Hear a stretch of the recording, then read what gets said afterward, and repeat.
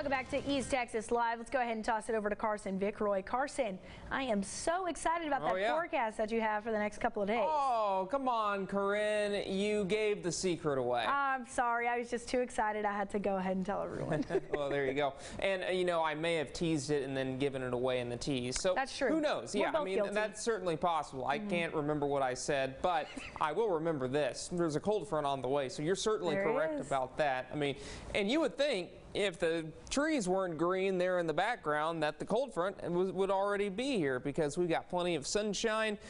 Front typically moves through. You can see sinking air behind the front. You don't have clouds in the sky. Well, that's not quite the case yet, but here it is. Cold front is still well off to our north and to our west. It is actually beginning to slide through the panhandles of Oklahoma and Texas right now. It's right on the doorstep of Amarillo, and there's an area of a couple of showers right now still out by Wichita Falls, but it is struggling to move off to the east because the air mass here in East Texas and East Oklahoma, it's a little more stable. So I continue to watch this front, and look at this. Look at the difference between Amarillo and Dallas right now. My goodness, that is 14 degrees. It is 75 in the Amarillo Panhandle and 89 at the Dallas-Fort Worth International Airport. You know, a lot of people hate on West Texas because of the lack of scenery. First off, I think the scenery is great out there for anybody from West Texas, but I mean, it's hard to argue with the dry heat they have out there and those temperatures that, you know,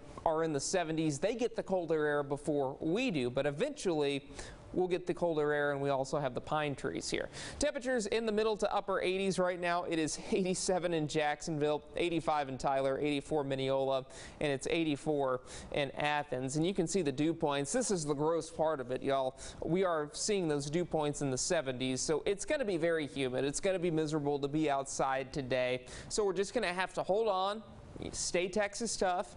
But tomorrow, things do begin to change, and we're going to set the stage for you on Futurecast.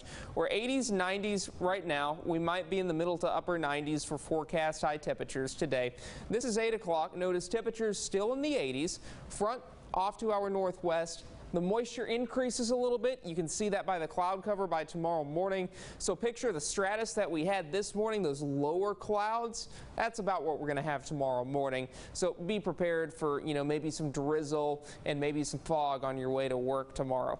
There's the front off to the northwest. This is going to start to slide into the area, and as it does, it could bring some showers and thunderstorms. You see that down in deep East Texas, where we're having the 70s and 80s by then.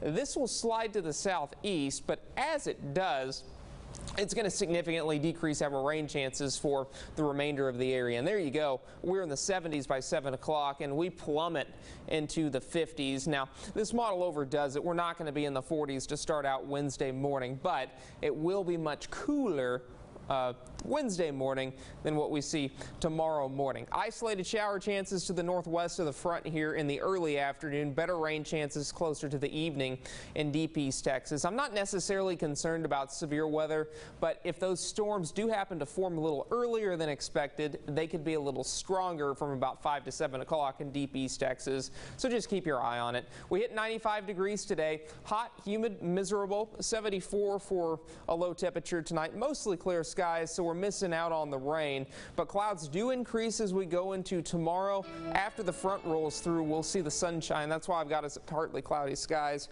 Front arrives, temperatures in the 80s the rest of the way, and it is going to be pretty nice. Look at that. Low to middle 80s through Friday for deep East Texas before we ultimately heat up again by the upcoming weekend. For the latest weather forecast, you can head on over to KETK.com. Carson,